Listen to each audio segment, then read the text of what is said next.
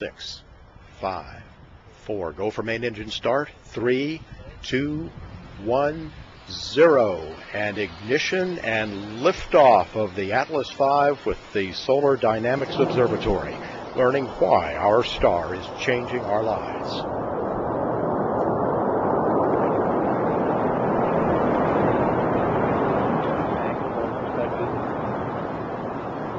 Steady state operating levels at 100% thrust on 180.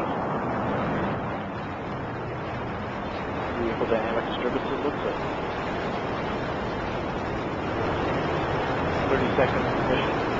This is the accelerated speedway.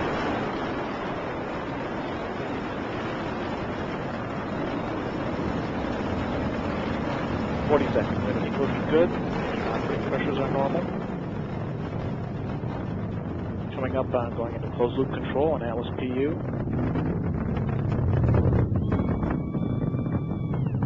And we started closed loop control on the Atlas propellant utilization system.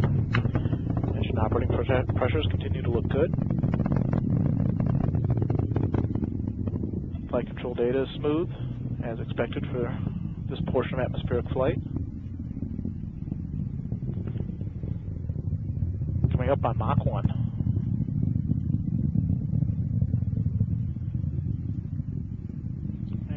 Vehicle is now supersonic, approaching max dynamic pressure. Everything is looking good. And we are hitting max Q. PU is controlling as expected, engine operating as expected. Everything looking good.